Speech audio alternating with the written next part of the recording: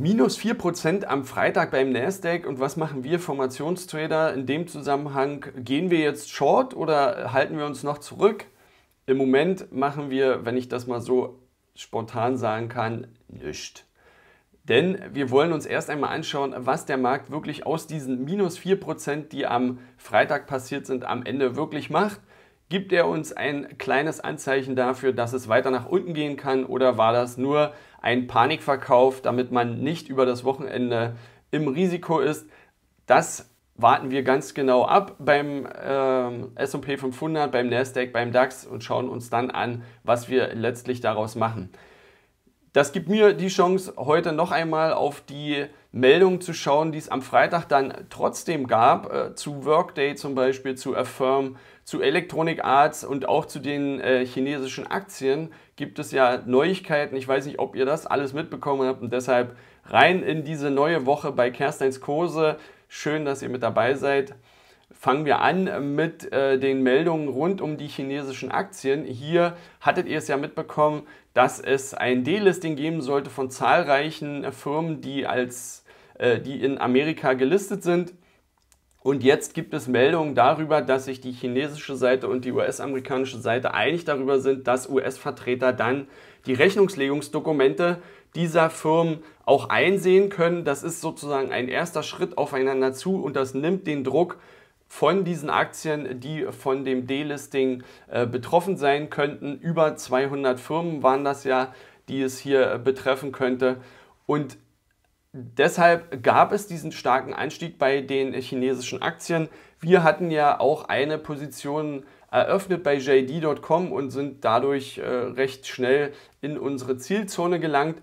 Nur noch einmal, dass ihr das Ganze einordnen könnt. Wir schauen hier auf den größten ETF der chinesischen Unternehmen, zum Beispiel FXI ist das Kürzel, und wir sehen, was uns dazu bewogen hat, auch hier einen Einstieg eben bei JD.com zu machen. Horizontal gibt es eine starke Unterstützungsmarke, die immer wieder gehalten hat über die letzten Jahre, und deshalb aktuell sind die Aktien hier wieder angekommen, und diese Welle nach oben möchten wir jetzt gerne mitnehmen. Wenn wir uns das Ganze dann auch noch im Tageschart einmal anschauen, dann sehen wir, dass es diesen letzten Ausverkauf nochmal gab. In der Zeit, wo die US-amerikanischen Aktien alle gestiegen sind, haben die chinesischen Aktien hier das Ganze nicht mitgemacht und sind eher nach unten gelaufen. Mit der Meldung gibt es jetzt den Auslöser an der Stelle für uns, und deshalb Rücksetzer in Richtung 29,80 haben durchaus wieder das Potenzial, noch weiter höhere Kurse zu sehen. Möglicherweise im Index gesprochen in den Bereich um 35 US-Dollar. Einzelaktien picken wir natürlich dann im Speziellen für unsere Premium-Klienten raus und teilen mit ihnen das, was wir als Formationstrader dann auch handeln. Dann gibt es Meldungen zu Electronic Arts. Hier soll angeblich Amazon eine Übernahme planen. Das hatte dann dazu geführt, dass es Kurskapriolen gab und dass die Aktie von Electronic Arts 16% Zuwachs gesehen hat. Es gab US-Medienberichte, dass es diese Übernahme gibt. Dann wenig später gab es dann über zum Beispiel CNBC auch ein Veto von Amazon, und man hat gesagt, man wird hier diese Übernahme nicht durchführen können. Und deshalb ist die Aktie dann wieder von ihren plus 16% etwas weiter nach unten gekommen, hat dennoch im Plus geschlossen, denn an so einem Gerücht kann dann immer auch wieder etwas Wahrheit dabei sein. Und wenn wir uns den gesamten Markt sozusagen auch anschauen, dann sehen wir ja, dass zuletzt auch Microsoft mit Activision Blizzards eine Übernahme in diesem Bereich getätigt hat für 69 Milliarden US-Dollar. Und deshalb ist es nicht ganz so abwegig, dass auch Amazon hier sein Angebot im Bereich PC-Gaming, generell Gaming, hier aufstocken möchte und hier neue Umsatzfelder generieren möchte. Insgesamt wurde dann Electronic Arts mit bis zu 37 Milliarden US-Dollar an Börsenwert bewertet. Wer jetzt also dann von dieser Spekulation noch weiter profitieren möchte und möglicherweise auch sagt, ja, da wird es schon in nächster Zeit dann ein Übernahmeangebot geben, dem kann ich zumindest, wenn wir hier den Blick auf den Chart uns einmal anschauen, dann sehen wir, dass es auch charttechnisch gesprochen hier wirklich ein schönen dynamischen Anstieg gibt und das Ganze wird seit vielen Monaten bullisch konsolidiert. Das ist eine große bullische Konsolidierung, die das Potenzial hat, in der Folge irgendwann auch auf der Oberseite sich aufzulösen und den Markt noch deutlich höhere Kurse zu bringen. Aktuell mit dieser Spekulation sollte es nochmal den Rücksetzer geben in Richtung 125 und man setzt darauf, dass Amazon hier wirklich zuschlägt, dann mit dem Schluss der Kurslücke bei 127,60 ergibt sich dann wieder technisch gesprochen das Potenzial für einen Weg nach oben. Im Moment ist für mich bei 135 hier erst einmal der Deckel drauf, wenn wir uns den Tageschart anschauen und das müsste die Aktie erst einmal überwinden, um dann wirklich deutlich höhere Kurse zu sehen. Spekulativer Ansatz, muss jeder für sich selbst entscheiden, ob er auf so einen Spekulationszug dann auch aufspringen möchte. Was haben wir noch gesehen? Wir haben Zahlen gesehen von Workday, dem Anbieter von Unternehmenssoftware, cloudbasierte Anwendungen hier für den Finanzbereich, für das Personalwesen. Ihr kennt auch sicher die Werbung immer aus dem Fernsehen dazu. Workday ist ja mittlerweile weltweit erfolgreich, hat über 9.500 Kunden weltweit und wenn wir auch das noch uns im Detail anschauen, über 50% der Fortune 500 Unternehmen nutzen die Anwendung von Workday. Und jetzt hat Workday seine Quartalszahlen präsentiert vom zweiten Quartal und hat hier den Umsatz deutlich steigern können gegenüber dem Vorjahr. Man hat jetzt insgesamt einen Umsatz erzielt von 1,5 Milliarden US-Dollar. Das war gegenüber dem Vorjahr ein deutlicher Zuwachs über 20%. Und was besonders positiv hervorsticht, sind die Abonnenteneinnahmen. Die sind nämlich auch im Jahresvergleich um über 22% gestiegen und waren dadurch besser als erwartet. Der Gewinn pro Aktie konnte trotz eines schwierigen gesamten Umfelds auch zulegen, sagte 70% gegenüber dem Vorjahr. Und man sagt, und das ist ja das Entscheidende und Wichtige, der Ausblick wird stabil gehalten. Man sieht weiter eine anhaltende Wachstumsdynamik und hat demzufolge auch, wenn wir uns zum Beispiel die Abonnenteneinnahmen für 2023 anschauen, nochmals ein Wachstum von über 20% angekündigt. Insgesamt soll dann der Umsatz mit den Abonnenteneinnahmen auf 5,5 Milliarden US-Dollar ansteigen. Alles in allem gute Zahlen, die präsentiert worden sind und deshalb hat es das Unternehmen dann auch geschafft, einen deutlichen Sprung nach oben zu machen. Workday kommt mit einem KGV von 37 daher. Das ist jetzt im Sektordurchschnitt nicht mehr ganz billig. Alles in allem, der Sektor kommt eher so in den Bereich um 30 mit einem KGV daher. Und deshalb, ja, gegen den Trend von Freitag, als alle Märkte eher nach unten gelaufen sind, konnte Workday 2,5% zulegen. Aber ihr seht schon, diese erste Euphorie ist dann doch deutlich nach unten abverkauft worden.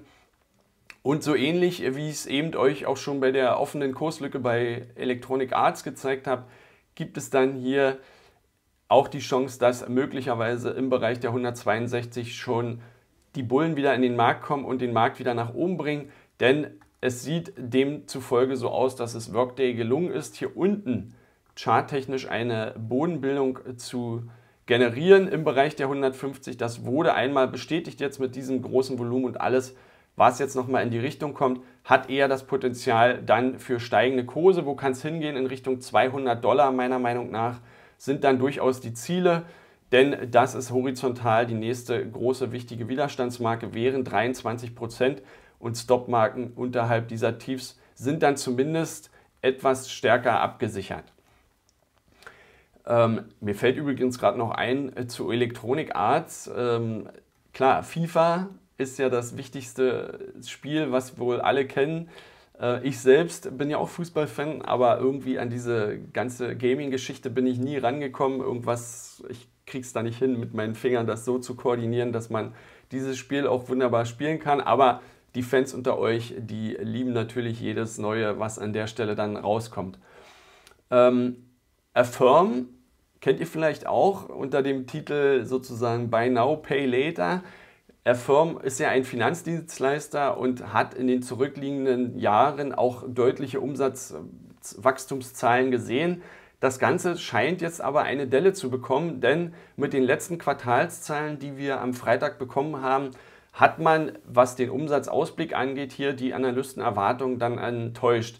Der Umsatz soll nicht mehr so stark wachsen, wenn wir uns das anschauen für das nächste Quartal, also das erste Quartal im neuen Geschäftsjahr, soll der Umsatz dann irgendwo zwischen 345 und 365 Millionen liegen und die Analysten hatten aber hier deutlich mehr erwartet, bis zu 385 Millionen und deshalb schlechterer Ausblick, was den Umsatz angeht.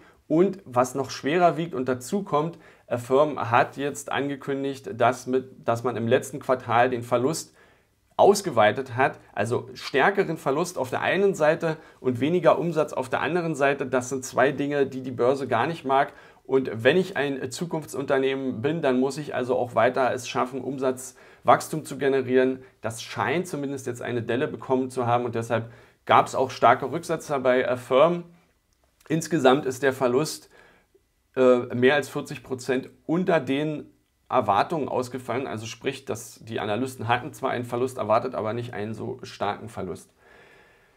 Wenn wir dann den Blick auf den Chart werfen, dann wird auch deutlich, was sich hier aktuell bei Affirm tut und ob man hier noch den Einstieg auf der Short-Seite wählen könnte.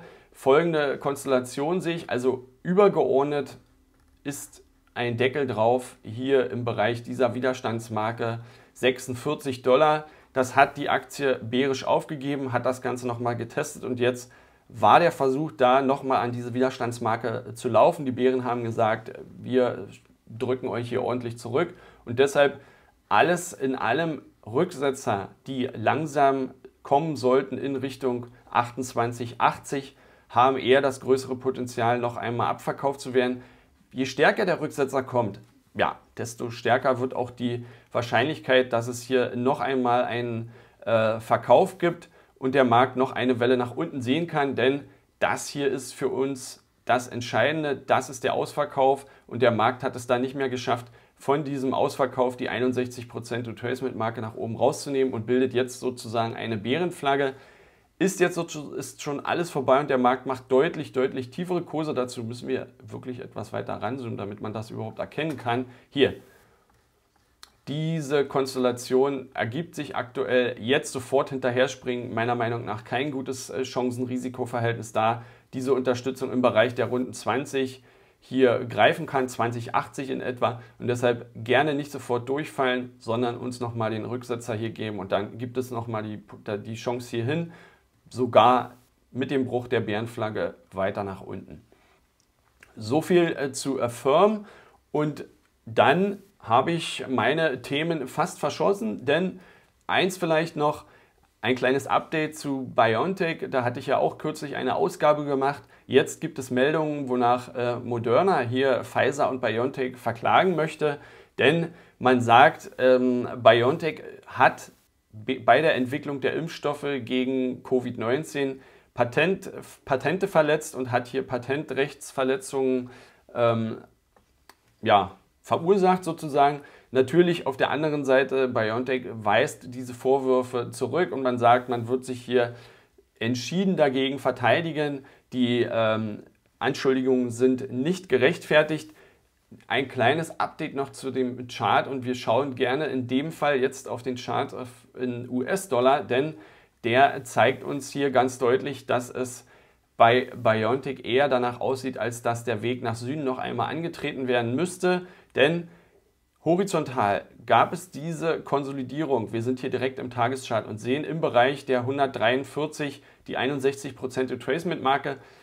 Das, was ich aktuell im Chart sehe, mit dieser Ausverkaufskerze, mit dem Schluss fast am Tagestief und den Spekulationen rund um einem möglichen Gerichtsentscheid, lassen dann hier eher das Potenzial ansteigen, dass der Markt nochmal tiefere Kurse in Richtung 133 sehen möchte.